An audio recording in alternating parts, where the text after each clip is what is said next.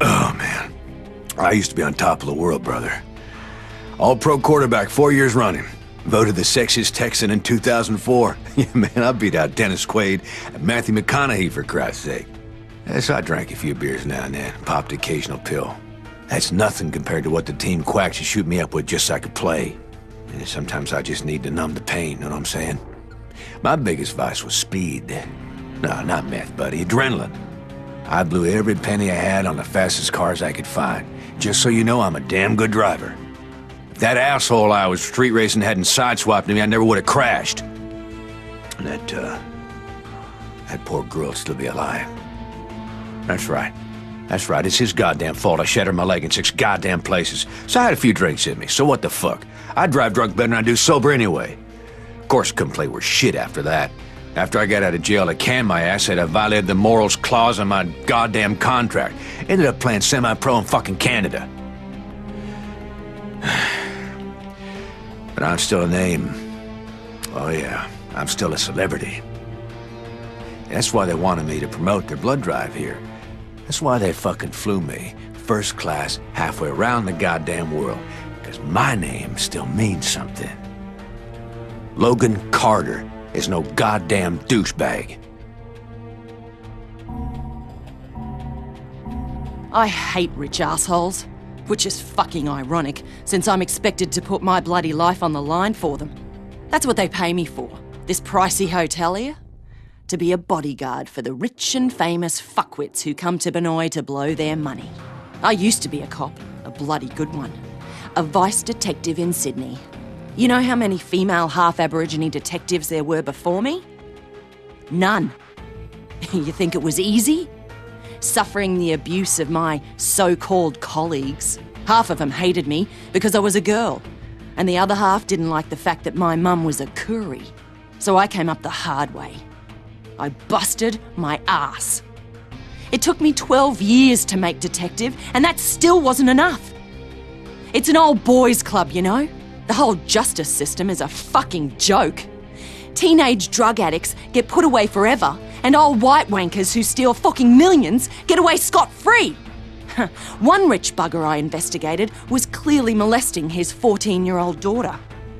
But he had too much pull with the politicians, so I couldn't touch him. After the girl killed herself, I confronted him, but he just laughed at me. He pulled out a pistol and told me he could blow my bleeding head off and no one would care. Because I was nothing. A nobody. An abo bitch. So I fucking took his gun away and shot the bastard. It was self-defense, but I still got sacked. 12 bloody years down the drain. Worst part is, I didn't even kill the son of a bitch. I just gelded him. One day, I'm gonna have to go back and finish the job. My father was a very great man, a chief inspector for the Hong Kong police. Even though he died when I was 10, I remember him very well. He was killed by an enforcer for the Wo Xing Wo triad, and I told myself then that I would follow in his footsteps and honor his memory. He taught me martial arts, and I continued to practice after he was gone. After finishing at the top of my university class, I joined the Hong Kong police and was chosen as part of the first all-female anti-organized crime squad. I worked hard. I did my best. But the men in charge never intended to put us on the front lines. They didn't train us the way they promised they would. They didn't believe any of us women were up to the task. We were only for show. Instead, my superiors sent me here, to this resort, to this front desk, to be an informer, to spy on wealthy Westerners. My father would not be proud of me. This work dishonors his memory. But I will do as they ask, for I am a patriot. But I know I am capable of much, much more. I just need the opportunity to prove myself. I grew up in New Orleans, lower Ninth Ward. My daddy went to prison when I was 2. That's where he died, Angola. Mama didn't ever recover from that. Just drank and did crack. and any random motherfucker who didn't smack her around too bad. My nana the one who raised me. She run a washateria. We lived in a little shotgun house on Burgundy. From the time I was 10, man, I wanted to rap. I was into old school freestyle rap, and I'd be kicking ass at them battles, bro. But man, just couldn't catch a break. Nothing caught on. So, one Halloween, I come up with "Who Do You Voodoo, Bitch?" Just as a motherfucking joke, you know? Went right to the top of the hip-hop charts like a motherfucking rocket. And suddenly, I was famous. Going to the Grammys, hitting the parties.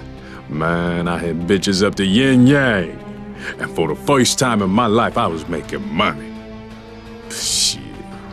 I was spending it as quick as I was getting it. I thought I'd made it, you know what I'm saying? That gravy train wasn't never gonna end. So I did another song, and another song, and nothing hit. Nothing fucking hit. Song after song, and ain't nobody give a shit. Been 10 years, man. Yeah, I can still get gigs, but all they want me to do is, "Who do you voodoo, bitch?" I used to play the big casinos in Vegas or Atlantic City. Now it's just Reno or Laughlin. Some motherfucking cruise ship. So this gig here might be my last chance. I mean, there's some heavy Hollywood hitters up in there. If I could notice, yeah, I could be right back up on top there. You know what I'm saying?